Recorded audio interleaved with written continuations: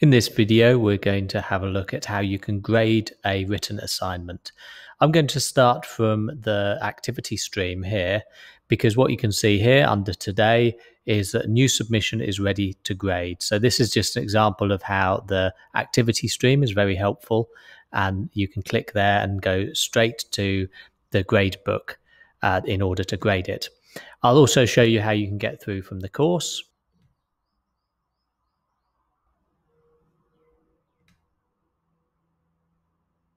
Here I can see the little notification symbol here to tell me that there are some new submissions since I last logged in.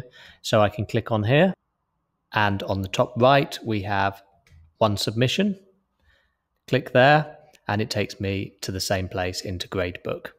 So here there is an originality report. It's showing me here medium risk, which is probably one that I want to review.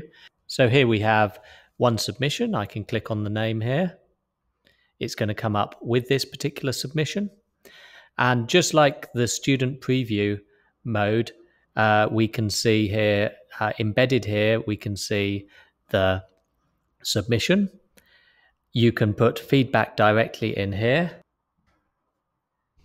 If you had attached a rubric, that would be one of the options here. This is shown in more detail in another video. And on the embedded version here, you can select text and you can add a comment to it.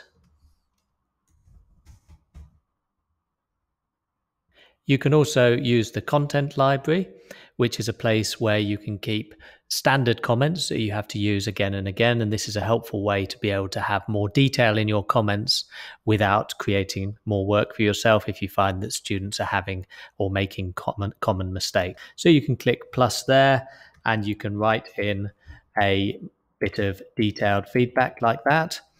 And then you can click on the three dots and you can place comment, and you can put that where you want to put it and click save. So this is a really handy feature that allows you to give better feedback to your students and also save you time.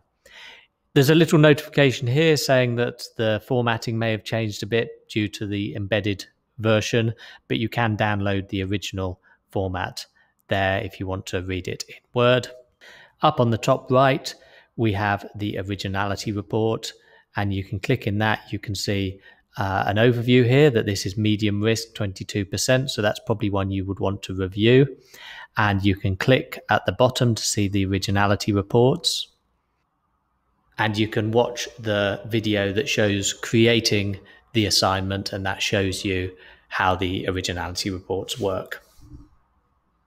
Once you have finished giving feedback on the in-text editor and also the overall feedback that you can give in the right-hand column here, you will be assigning it a grade.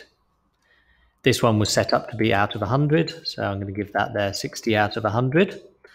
And I'm going to close this, and we will see here that this one has been graded. But you can see here that there's a post button, and there's also a post all grades button up here. And so what that means is that students are not going to see any of these grades until you actually post them. So this is a helpful feature that means you can be working on the grading, both yourself and your colleagues, and you don't need to actually make them available to students until they've gone through all of the relevant quality assurance processes. You may find it helpful to also look at the video on Gradebook that shows some more advanced features in terms of managing grades in Blackboard.